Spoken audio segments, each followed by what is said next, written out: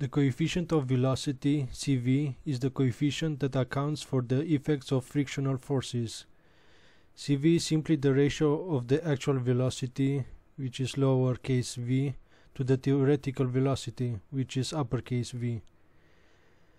And the actual velocity is the velocity at vena contracta, which is the section of the jet that has the smallest area and the smallest pressure. In class, we already discussed how to use Bernoulli's equation to obtain the theoretical velocity for an orifice discharging freely into the atmosphere. And after you simplify everything, you get V equals to square root of 2 times G times H. And H is simply the distance from the center of the orifice to the surface of the water. The velocity at vena contracta can be calculated from the trajectory of the jet. We let the center point at vena contracta to be the origin of the coordinate system, and we plot the x and y coordinates of a few points on the center line of the jet.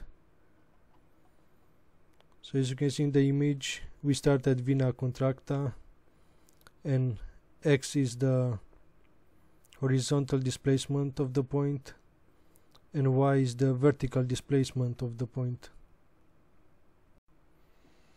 X is simply v times t, and y is 1 over 2 times g times t squared, which is the equation of a free-falling body that starts from the rest. And from the first equation, we know that t equals to x divided by v, and we replace t with x over v, and we get y equals to 1 over 2 times g times x squared over v squared. Then we can rearrange the last equation to get an equation for the actual speed, which is square root of g times x squared over 2y. And we already discussed the equation for CV, which is the actual speed or velocity over the theoretical velocity, when we plug the equation that we derived. And after all the simplification, we get x, we get CV equals to x over 2 times square root of y times h.